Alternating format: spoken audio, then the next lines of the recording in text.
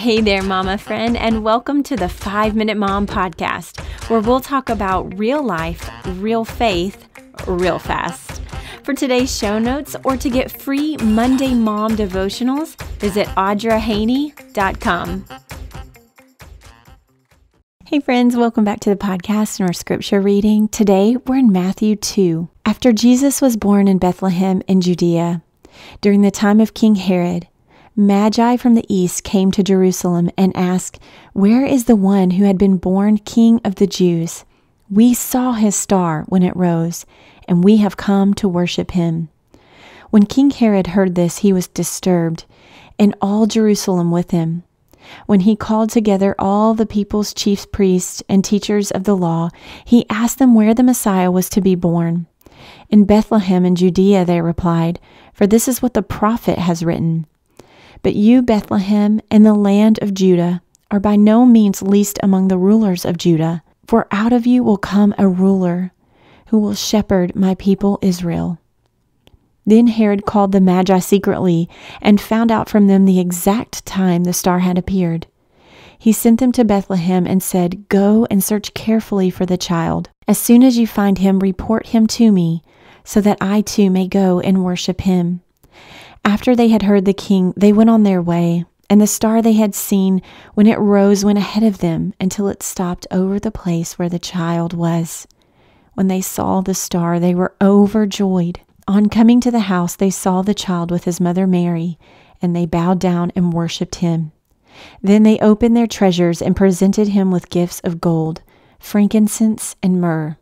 And having been warned in a dream not to go back to Herod, they returned to their country by another route. When they had gone, an angel of the Lord appeared to Joseph in a dream. "Get up," he said, "take the child and his mother and escape to Egypt.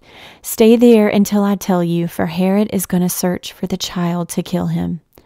So he got up, took the child and his mother during the night, and left for Egypt, where he stayed until the death of Herod. And so was fulfilled what the Lord had said through the prophet, "Out of Egypt I called my son." When Herod realized that he had been outwitted by the Magi, he was furious, and he gave orders to kill all the boys in Bethlehem and its vicinity who were 2 years old and under, in accordance with the time that he had learned from the Magi. Then what was said through the prophet Jeremiah was fulfilled. "A voice is heard in Ramah, weeping and great mourning, Rachel weeping for her children and refusing to be comforted, because they are no more." After Herod died, an angel of the Lord appeared in a dream to Joseph in Egypt and said, "Get up, take the child and his mother, and go to the land of Israel, for those who are trying to take the child's life are dead." So he got up, took the child and his mother, and went to the land of Israel.